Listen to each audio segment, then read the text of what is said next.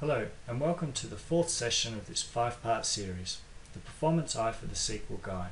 In this session I'm extending on what's already been covered in the previous 3 sessions, with another new feature that's come about with SQL Server 2014 that can help improve the performance of your SQL Server environments. My name is Warwick Rudd. I'm a Microsoft Certified Master and I'm the Principal Consultant with SQL Masters Consulting. You can read more about me on this page for yourself. Following on from session 3, in-memory OLTP, we are continuing on looking at the remaining 3 features over the course of this series. In this session, we're having a look at in-memory DW. So let's get started. Now, ColumnStore Index is not a new feature as it became available with SQL Server 2012. To help improve the performance with your data warehouses. Now, although this feature did provide some pretty significant performance gains, it does have a really big disadvantage to it. Because the ColumnStore Index is a non-clustered column store index, it doesn't allow for any updates to your data. With the release of SQL Server 2014, this has now changed with the inclusion of a clustered column store index. A clustered column store index is the primary storage method for your entire table.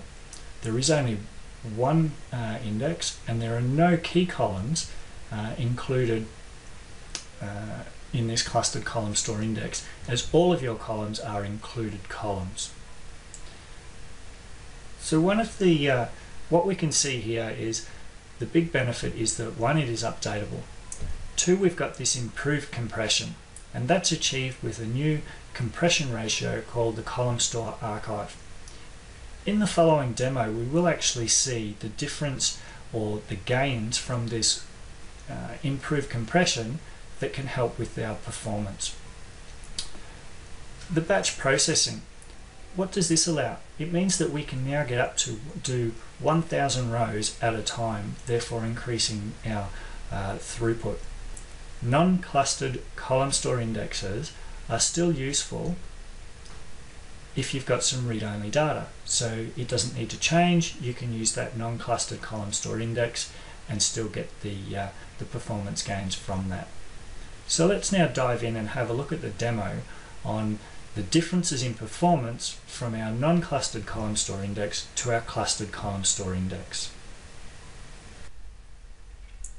Now, in our demo, the first thing that we're going to do is we're just going to run a count against 3 tables which I've pre-created.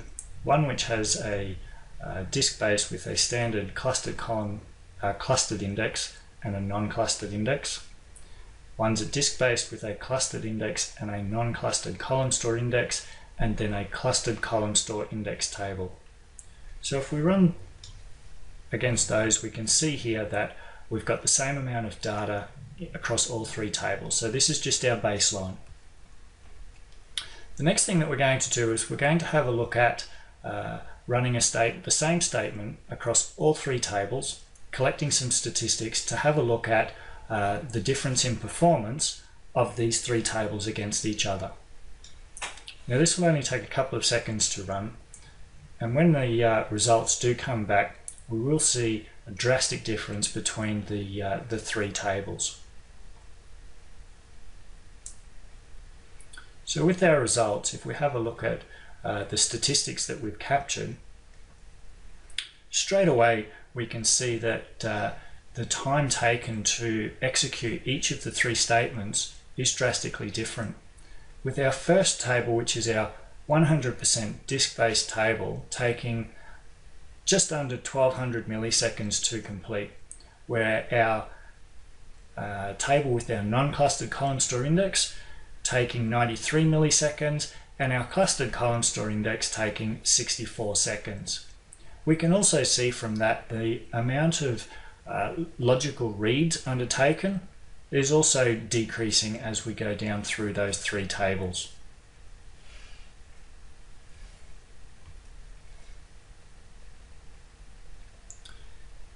Now, if we were going to do some inserts into our data, we all know that the inserts into our disk-based table will go and work. We're just going and inserting some rows in there. but this is just including the baseline of the performance that we can gain. So that took us about 8 seconds to insert into our disk-based table.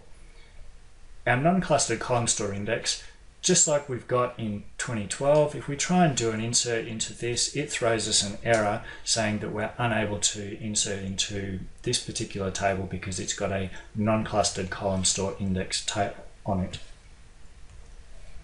For our clustered column store index, if we have a look at its insert, it's sub-second to insert the same amount of rows. So we've got a performance improvement in our inserts from 8 seconds to sub-second between the two. And having a look at the row counts so that we can see that both our disk-based table and our clustered column store index table both had the same amount of rows, but there was that huge performance improvement with the inserting of that data. Now from the slides I mentioned about the improved compression ratio.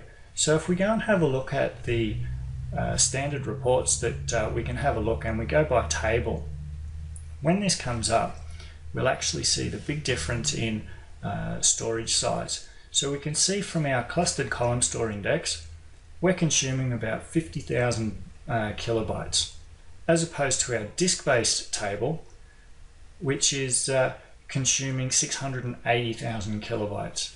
So we've got a 13-fold improvement in storage size. We've also got a, what's that? It's about a 7-fold improvement from our non-clustered column store index. So that has a gain not just from the performance, but also from the amount of resources that you do require to complete or to have your environment up and running.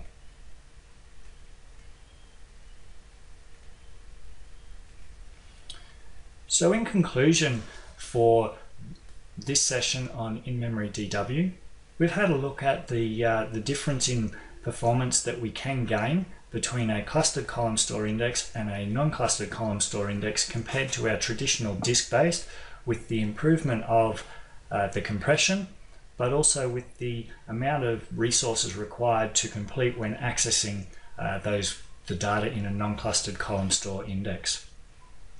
So make sure that you stay tuned for the 5th and final session in this series. And I would like to say thank you for joining me on this one, and I hope to see you on the next session.